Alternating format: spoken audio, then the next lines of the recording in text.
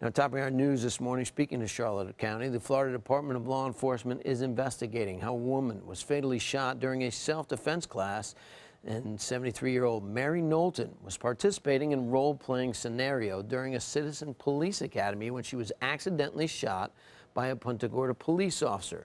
Knowlton was one of 2 participants selected for a role-playing demonstration on the use of lethal force. The officer was acting as the suspect when he shot her with a live round. She was taken to Lee Memorial Hospital, where she was pronounced dead. Police say 35 people were in the class at the time of the accident. Our entire police department and all of our city leaders are absolutely devastated for everyone involved in this unimaginable event.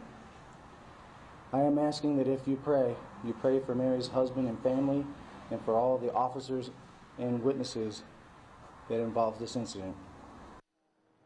The officer involved has been placed on administrative leave pending the outcome of the investigation.